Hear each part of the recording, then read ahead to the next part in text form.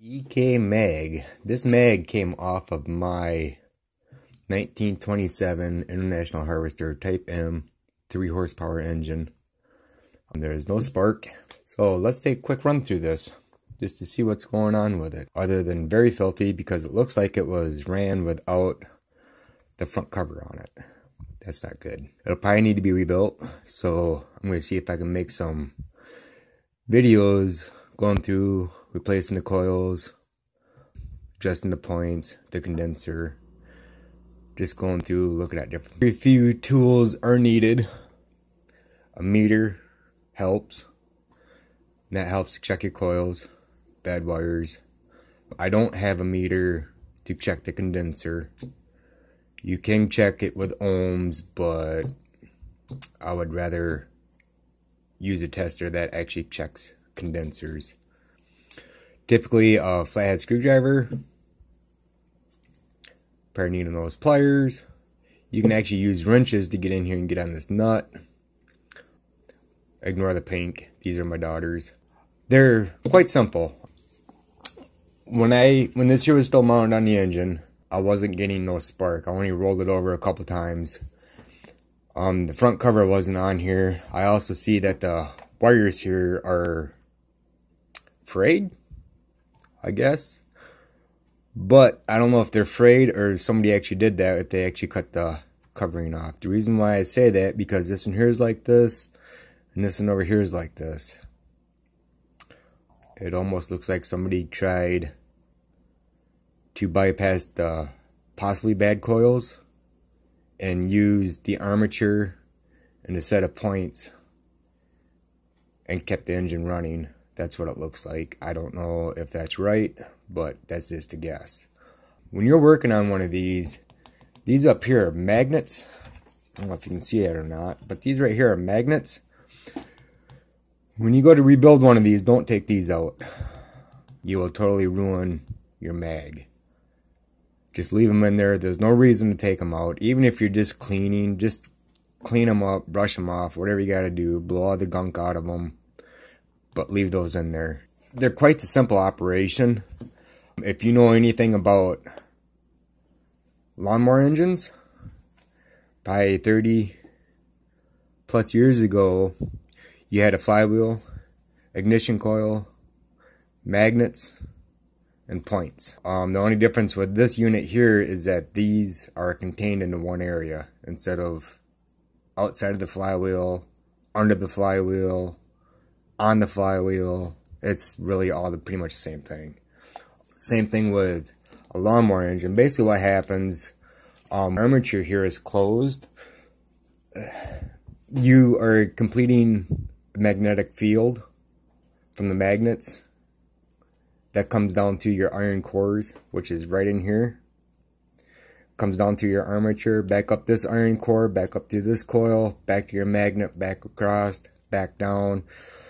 What happens here is that with your magnetic field flowing, because your armature is closed, inside your two coils here, there's a primary set of coils. And this magnetic field is charging that primary field. When you open these and you break your point contact, points, contacts, points, whatever, it's all the same thing. When you break that, you're causing the magnetic field to collapse onto those iron cores. I don't know if you can see it down in there or not. Right there's your iron core. Those iron cores run up here through your coils on both sides. Goes back to your magnets. When you break this contact point here, the magnetic field collapses back onto these iron cores. Basically what happens after that, it surges back out and it induces the secondary coils on both. One side of these is grounded down here. I don't know if you can see it down in there. There's a ground strap down in there. See that little lever right there? This side over here has got a spring on it. Kind of hard to see down in there. So what happens when your secondaries become charged, it's a high voltage. So your primary is a very low voltage.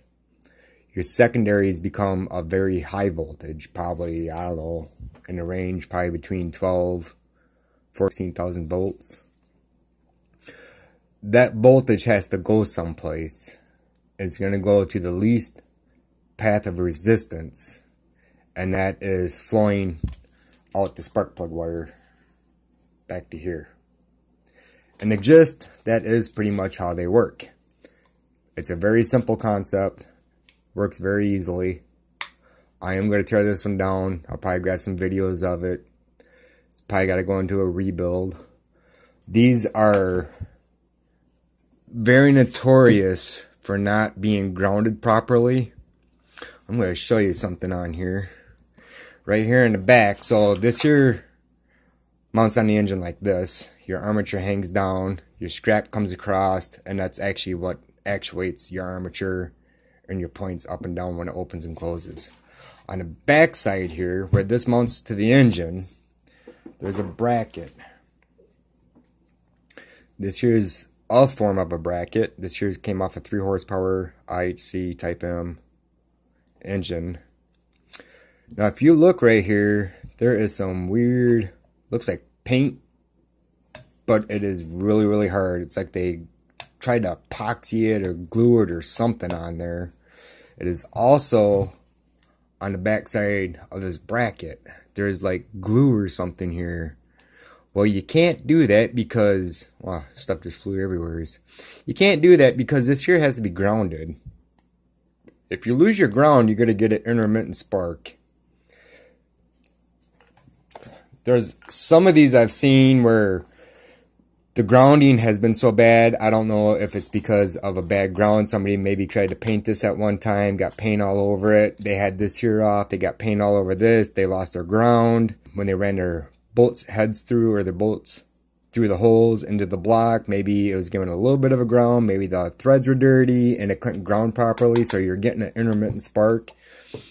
On some of these, I've seen where people have ran an actual ground wire from these screws. This one here is missing. And they went back to the block. Well, that's not right. Why don't you just fix the ground? I've also seen where they've opened up these screws here and they ran some kind of a grounding strap underneath it here. So when they put the front cover back on, it regrounds everything. Well, if you have a problem like that, just fix it. These are so simple. There's nothing to them. It's just done by coils of wire, set of points, and magnets. That is really all there is to it. They're basic, they're easy. So with that, I'm going to start up another video and we're going to run through and we're going to tear this thing down, take a quick look at it, maybe check the coils as we go just to see what's going on with it. These are very, very simple to work on. You can get coils, rebuild kits for these. If you do an internet search, you can find the coils and the contacts, the condensers. There's a few different types of condensers that I've seen in these, and they all seem to work. So this condenser in here looks original. I'm going to guess it's probably bad. It looks like it's bent. Yeah, that terminal right there looks like it's kind of bent up a little bit. So yeah, if you want to follow along, and I'll make another video and we'll post it and we'll start breaking this down, what to look for, checking the coils. I can't check the condenser because I don't have the tester for capacitors, but I'm just gonna scratch that up as being bad. We'll get a new condenser, coils, depending on the points, those might just stay in there.